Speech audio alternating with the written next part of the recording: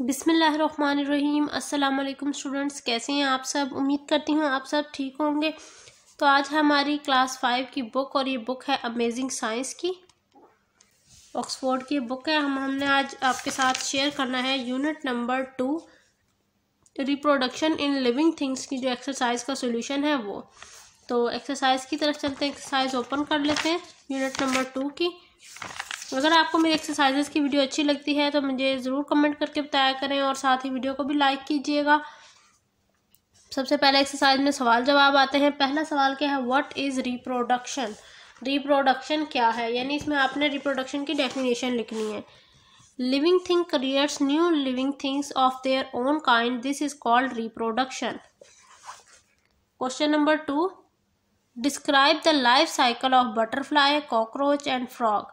यानी ये क्वेश्चन आपका थोड़ा सा लेंथी है, लॉन्ग क्वेश्चन के लिहाज से मैंने आपको नोट डाउन कराया, आप लोग नोट डाउन कीजिएगा। ये रहा जी आंसर। सबसे पहले है reproduction in butterfly. The female butterfly Lay's 100 of eggs on the underside of the leaves of plants. After a week, small larvae called caterpillars hatches from the egg. They feed on the leaf. Each caterpillar moves to a dry, scattered place. It produces a fine thread and forms a shell called cocoon. Inside the cocoon, the insect becomes a pupa. Then its body changes into a complete butterfly. ये है जी reproduction butterfly की, मतलब butterfly का life cycle. मैंने इसको short करके लिखने की कोशिश की है, तो जो बुक वाला है उससे थोड़ा सा शॉर्ट कर दिया है ताकि आप लोगों को थोड़ा सा इजी लगे। अगला है reproduction in cockroach. The eggs of insects such as cockroach do not hatch into the larva. They hatch into tiny incomplete insect called nyphin. The nyphin has legs, compound eyes and small wings. It grows to form a complete insect. Last हमारा जो part था वो था reproduction frogs. In a rainy day, the female frog lay eggs. These eggs stick to each other in a type of jelly and are called spawn. After 10 days, a teeny baby frog called tadpole comes out. The tadpole attaches itself to a water feed and keeps on growing. Gills start growing after 4 weeks. After 3 months, a tadpole changes into a complete frog. ये था हमारा B part का answer, जिसमें मैंने आपके साथ तीनों life cycle share किए हैं। नेक्स्ट है name 3 animals that lay eggs. तो इसका आंसर है फ्रॉग, स्पैरो और हेन। D part, how does a sticker back fish look after it's fry. The female of some fishes such as sticker back ले egg in the nest and in the nest in the water, यानी घोंसले के अंदर, जो पानी है पानी में घोंसला बनाया हुआ घोंसले के अंदर। The male fish looks after the eggs for 7 to 10 days. E part, why do birds look after their young ones? Answer, both parents feed and look after the baby bird till they are strong enough to fly and find their own food. F part, what is mammal? Answer, a warm-blooded vertebra animal of a class that is distinguished by the possession of hair or fur. H part, what are the function of sepal and petal? F part से पहले हमारा F part तो mammal वाला था, G part पहले हम बोल लेते हैं, H part हम बाद में बात करेंगे उसके मुतालिक। Why are flowers important for a plant? Flowers are important for a plant because it produces fruits and seed. H, what are the function of sepal and petal? Answer, the outermost wall is made up of a small green leaves called sepal. It protects the flower before it opens. A petal are the most prominent part of the flower. It protects the inner reproductive structures of a flower. I, describe a stamen.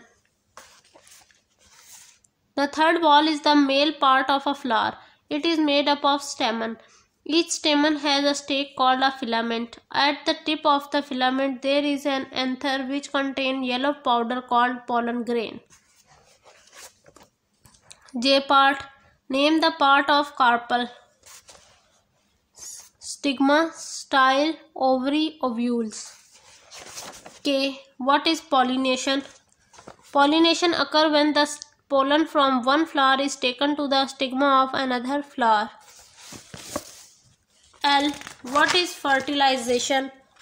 The process of fusion of female gamete, the ovum or egg, and the male gamete produced in the pollen tube by the pollen grains. M. Which part of the flower makes the seed and fruit? इसका answer होगा ovary. N. How are seed and fruits secreted? Seeds dispersed by water are found in light, while those dispersed by wind have specialized wing-like epides. अब है अगला question, question number 2, जो page number 27 पर मौजूद है. Diagram बनानी है. Diagram बिल्कुल बल्कि बनी हुई है और आपने सिंपली इसकी लेबलिंग करनी है. लेबलिंग मैंने नोट डाउन करवाई हुई है, आप लोग नोट डाउन कर लें. सिंपली इस तरह के क्वेश्चन ज़रूर आते हैं पेपर में. क्वेश्चन नंबर 3 है, draw the stages in the germination of a been seed. Been seed ये रहा जी हमारा बीन सीड. इसकी ये डायग्राम ये रही, ये आपने बनानी है. ठीक है. अगला है, draw diagram of a life cycle of butterfly and a fish. इसकी भी बहुत सिंपल सी जो डायग्राम है हमारी मौजूद है, ये रही. एक है लाइफ साइकिल ऑफ फिश में ये डायग्राम आपने ड्रॉ करनी है, और दूसरी है जी हमारे पास लाइफ साइकिल ऑफ बटरफ्लाई, उसमें आपने ये डायग्राम ड्रॉ करनी है. अंडरस्टैंड. अब नेक्स्ट हमारे पास क्वेश्चन है फिलिंग द ब्लैंक्स का. पहली ब्लैंक देखिए, the dash is the part of plant which makes seed and fruit. Flower. The part of a flower are arranged in the form of rings called walls. The sweet smell, colour and dash of flower attract insects. Nectar. A thin dash tube grows from pollen grain when it lands on the stigma. Pollen. After fertilization, the dash grows into seed. Ovule. The wall of the ovary makes the dash fruit. A seed has a hard outer coat called the testa. The seed leaves are called dash cotyledons. The process by which a seed begins to grow is called germination. ये थी आज की video जिसमें मैंने आपके साथ unit number 2 reproduction in living things की जो एक्सरसाइज का सॉल्यूशन है वो शेयर किया है. आई होप आपको आज की वीडियो अच्छी लगी होगी.